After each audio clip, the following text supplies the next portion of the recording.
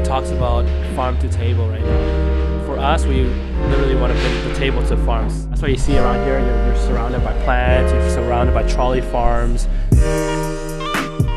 So to us, we kind of took it a step further, you know, healthy, organic. It doesn't have to be just Western style food, right? Or they think it's, you know, salads, sandwiches, pasta, maybe possibly vegetarian, very bland. But what about the rest of the population?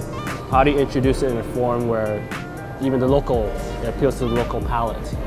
Obviously, being Hong Kong, the greatest one to tackle was, you know, comfort Chinese food.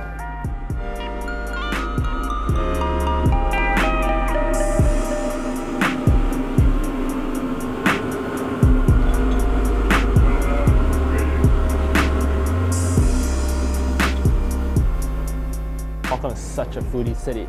And if it's boring, they won't come back.